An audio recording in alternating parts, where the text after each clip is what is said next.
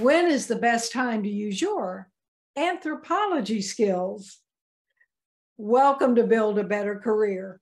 In this video, we'll talk about getting a new boss at your current job and how using the skills of an anthropologist can help you build a successful working relationship with your new boss. Hello, I'm Diane Bogino, and if this and other topics like this sound of interest to you, then please subscribe to this channel. You know, when a new boss comes on the scene, you're faced with a balancing act. You can't come on too strong, nor should you be a wallflower. You can't act like you know everything, but you do need to provide your new boss some level of guidance for him or her to be successful. Remember, their success is your success. You can't be a gossip, yet sometimes the sin of omission when it comes to information can be just as damaging as the sin of commission and being a gossip. A balancing act indeed. In addition to your balancing act, try to understand your new boss's communication style. This is where your anthropology skills come in. Study and observe. If you're familiar with the DISC assessment, then it becomes even easier if you observe behaviors.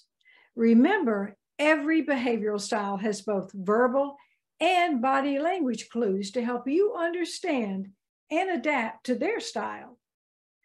Digging further into communication, find out if your new boss prefers communicating by email or wants agendas or lists put on paper and presented at meetings, or kept in notebooks or digital files.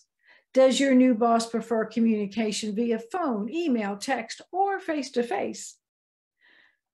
Above all, be professional right from the start. Observe your own habits. Have you become slack in dress, work habits, or your own communication? Your new boss will be sizing you up, either as a keeper, someone to groom for a promotion, or to put at the back of the pack. That first impression is the most important of all.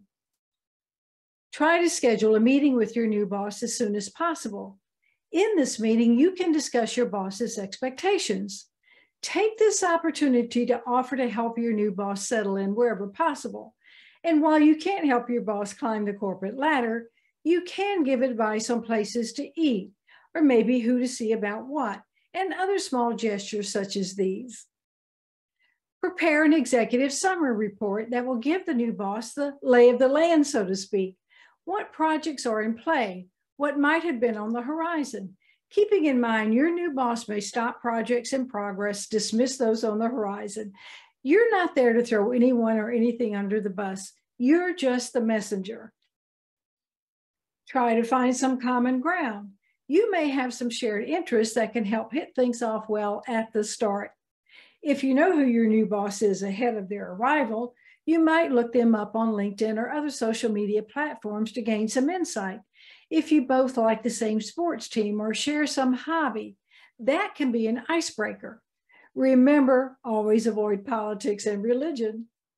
And finally, have some empathy for your new boss, as they will need to find their bearings. And they will be very busy the first few weeks, so try not to press them for your needs right away. And try to take any extra work off them if possible, without overdoing it or getting yourself in over your head. Look, if you have had a successful relationship with your previous boss, chances are good that you'll be successful with your new boss. Remember, common sense is the order of the day. Join my Build a Better Career Mastermind group to help you cope with workplace change and build a better career. Thank you for watching, and please support this channel by giving this video a thumbs up and subscribe so you won't miss any of my videos to help you build a better career. Let's get started.